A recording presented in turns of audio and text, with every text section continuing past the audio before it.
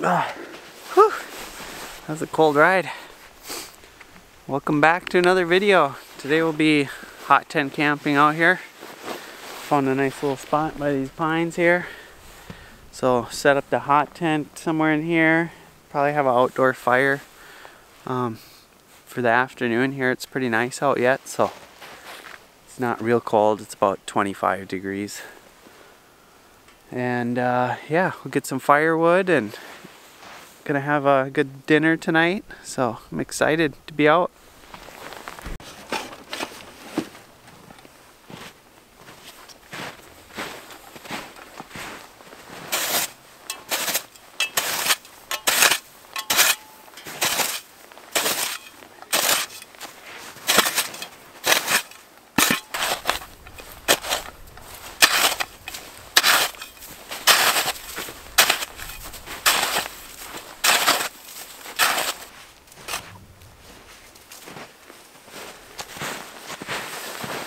Alright, well that should be a big enough spot for the hot tent, so it's fairly level. I think that'll work good.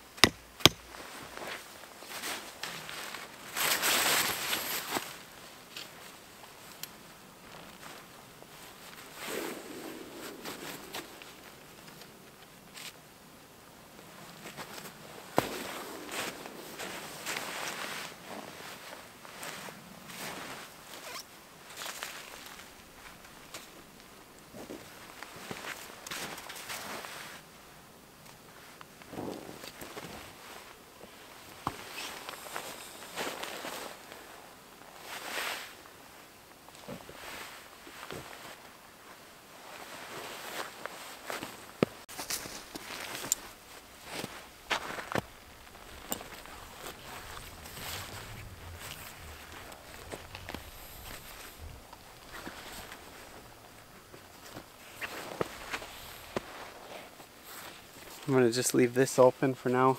It'll let some of the condensation out as some of that snow melts in there, and I can close it tonight if I get cold. Or if it starts getting windy, I can close that up. Just like that.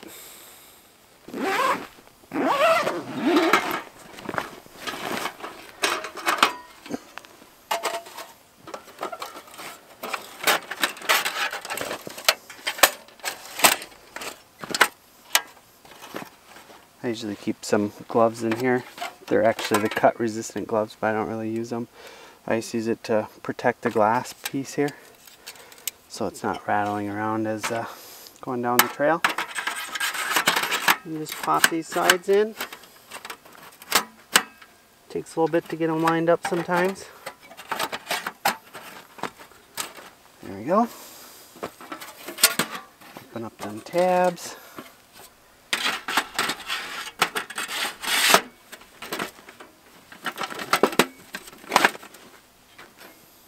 Like that. And the chimney goes towards the back.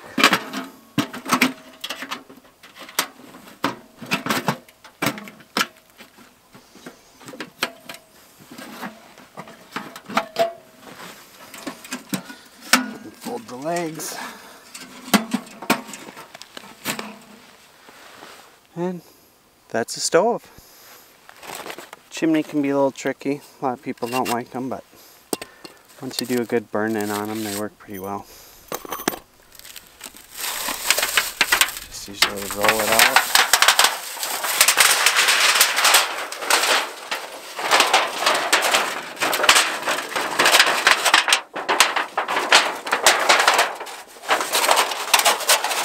Something like that.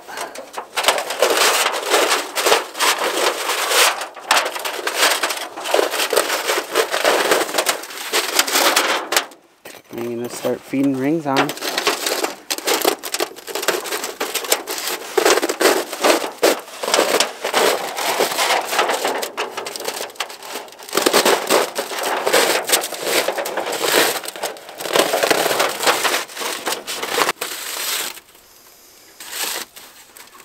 Voila, just like that.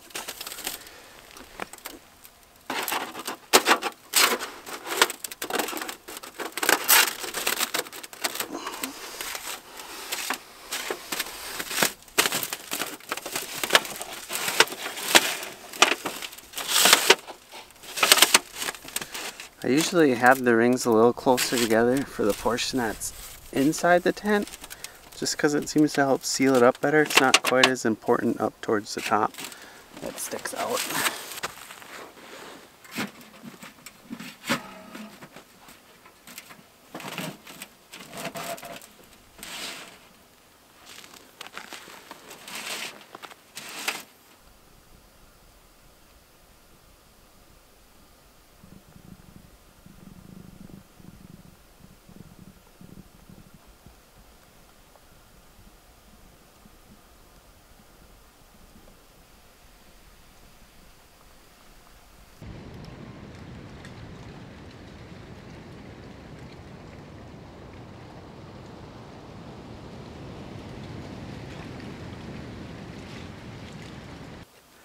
Alright, so for my sleep system, I have a surplus military, it's like a Gore-Tex bivvy, and I like to use this because it just keeps the moisture off my sleeping bag and everything and keeps it warm. So it's almost pretty much completely waterproof.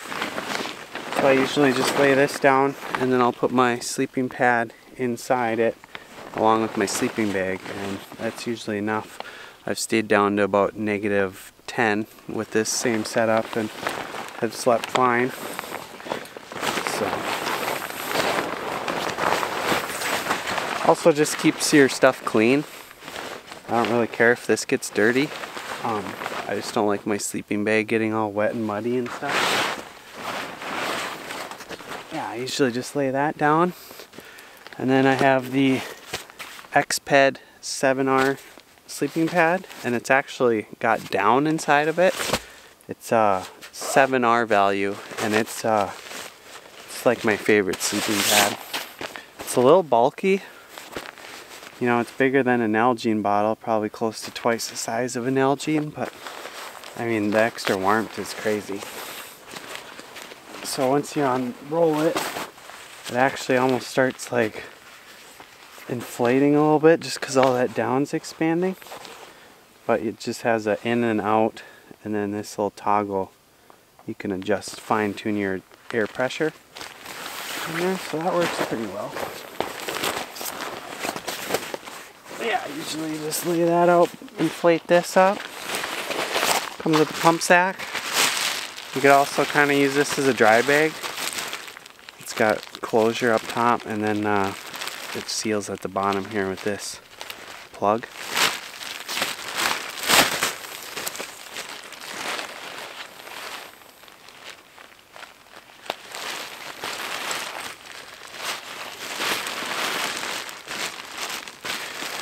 And then I usually just give it one good breath. Kind of roll it over a little bit.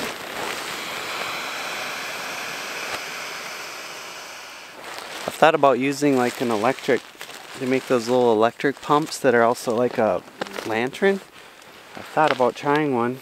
I don't know how good the batteries hold up in the cold. So I don't really want to come out here with just that and not have it work. At least the pump sack, I know it'll work. Got the pad in there, and then I usually just get my sleeping bag out so it can start lofting.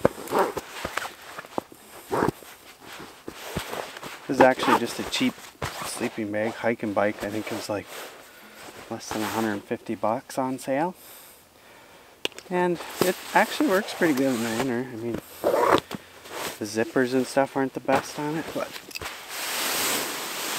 I kind of abused my stuff out here anyway, so. But it's rated to 0, but that's definitely not the comfort rating.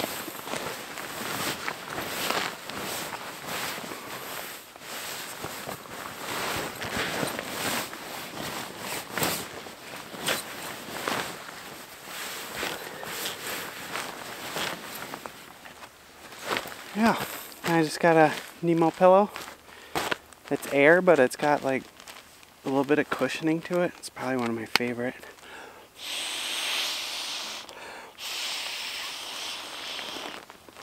Pretty easy to use. Stick down in here.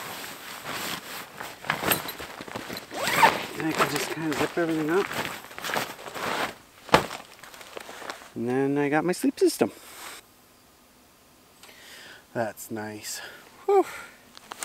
Could take a nap right now.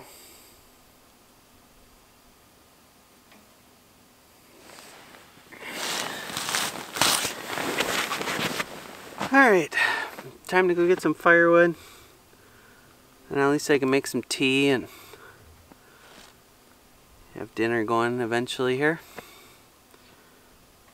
I did bring a book. I'm not sure if I'll have time to read, but I'd really like to start reading some more. Let me know in the comments if you guys like to read books while you're out and about in the woods. I think it just gives your mind something to think about, you know.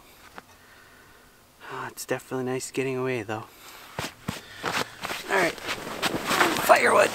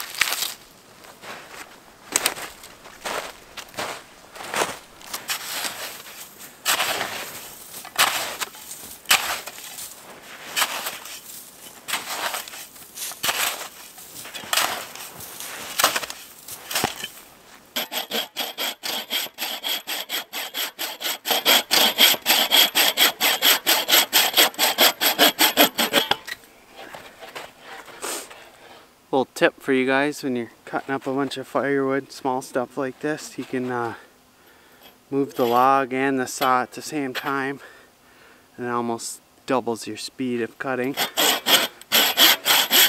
Takes a little bit to get used to, but then you can go through wood pretty quick.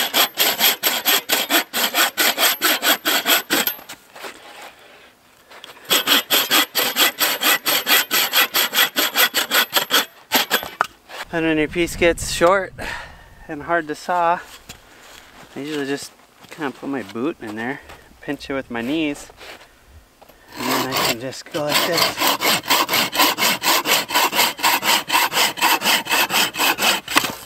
You don't need to press very hard.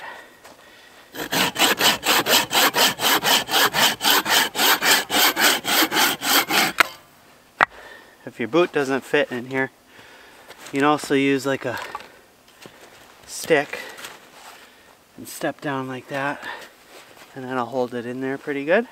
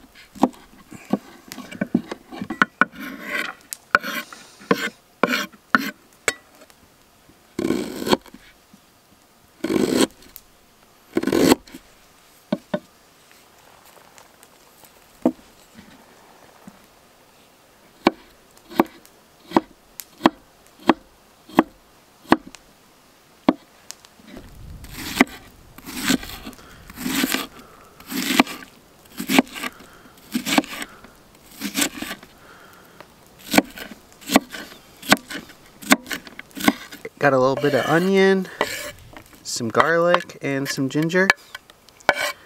And I'll just kind of caramelize those in the pan.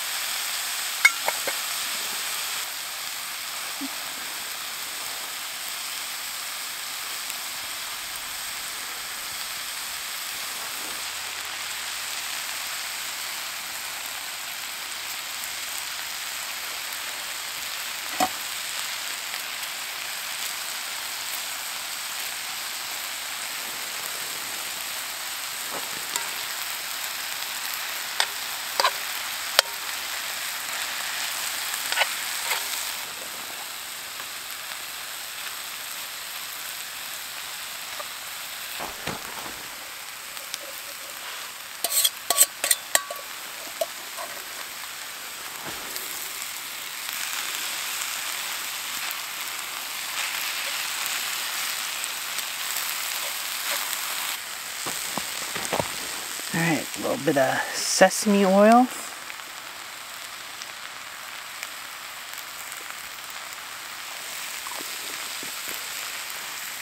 And last but not least, a little broccoli beef sauce.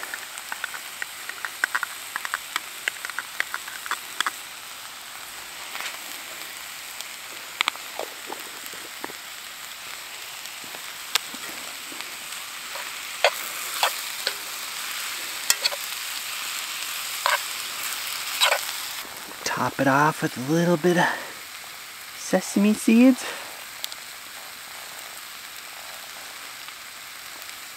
Oh yeah, that looks gourmet.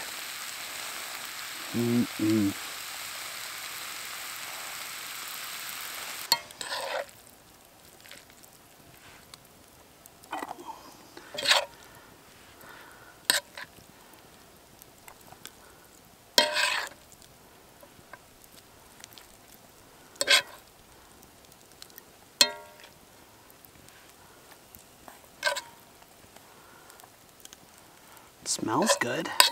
I underestimated how quick it gets dark. I was cutting firewood and I'm like, man, it's getting dark quick. So I probably could have started a little sooner.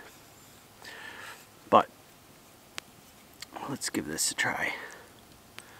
Go for a piece of steak here.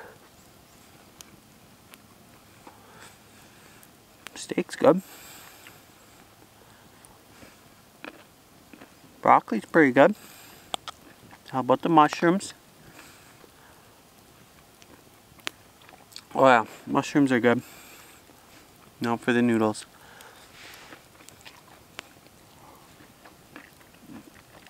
It's pretty good. I'm gonna eat this and probably burn up the little bit of bigger wood I have for out here. It's one thing about camping in the winter, there's a lot of dark, so it gets dark about 5 o'clock now here, so that leaves quite a bit of time for night activities. I'll figure something out.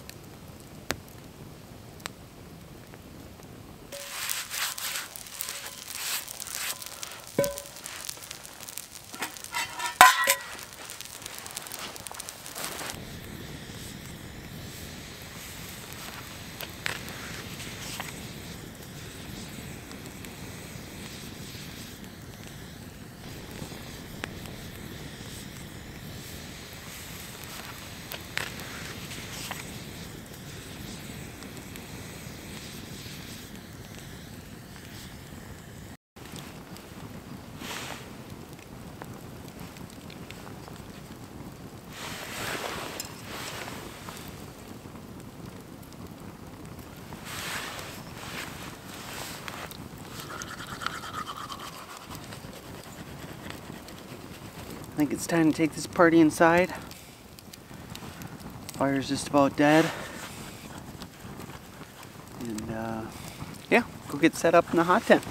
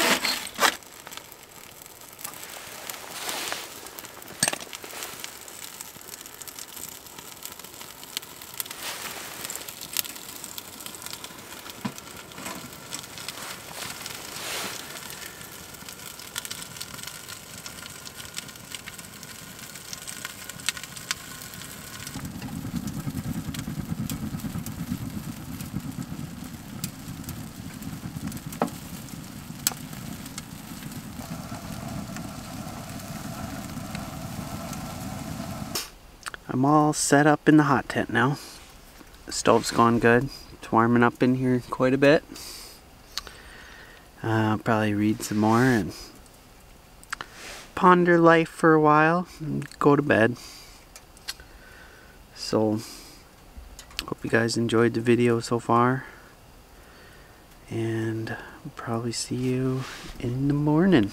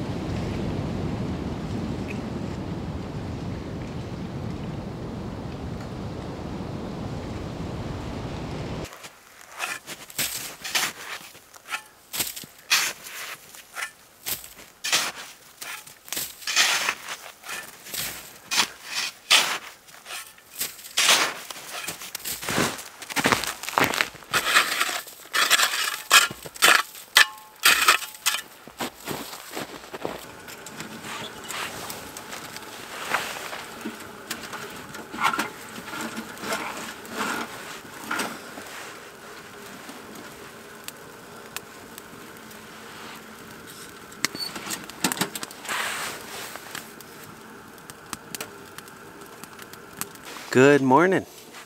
Just getting some water going here. Gonna have some oatmeal.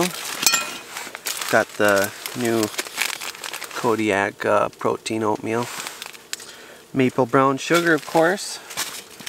Gonna have some green tea pomegranate for breakfast and pack up and head back home. It was nice last night. Didn't even get cold. I actually woke up a couple times and had to open up the sleeping bag a little bit because I was starting to sweat. So definitely warm.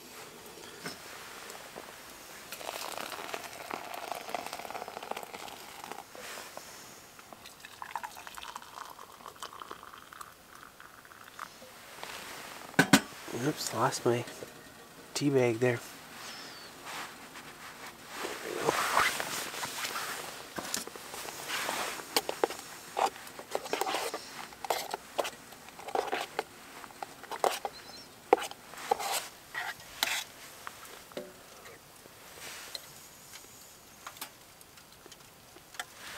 Oh, still hot, but it's good. Try the tea.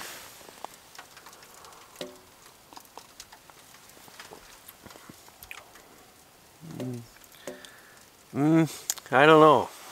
I don't know if I'm a pomegranate tea person. I don't know if I like that much. It's kind of starting to snow, like sleet kind of outside. It's kind of wet. That'll make for a fun ride home.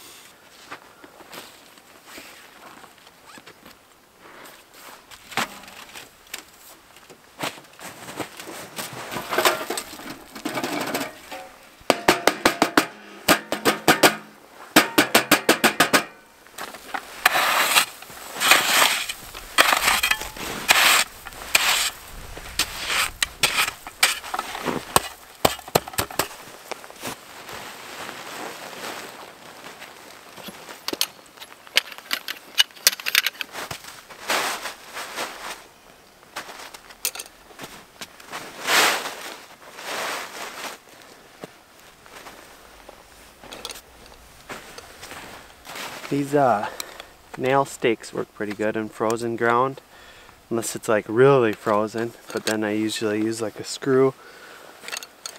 But yeah, I like these for winter camping. They're heavy. Obviously I got the four-wheeler, but if I was backpacking I'd probably use something a little different.